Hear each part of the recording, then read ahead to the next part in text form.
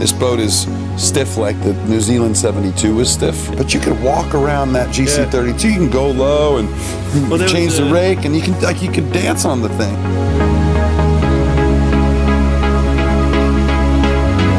The boat is quite stable, and you have a lot of tools to play around.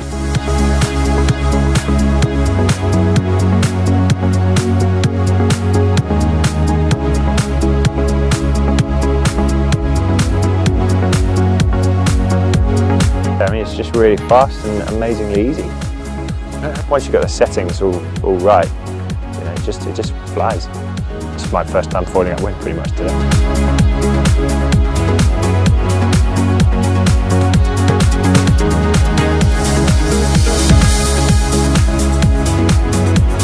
This boat, the thing that surprised me most was how easy it was. We got 27 knots yesterday in 12 knots of breeze. We really did find some real quick modes. Yeah, it was unbelievably fast actually.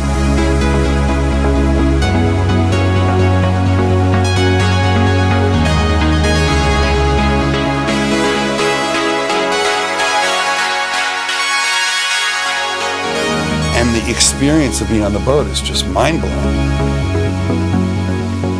Incredible! So, you know, we're ready to take it on. So, join the club. It'll be fun.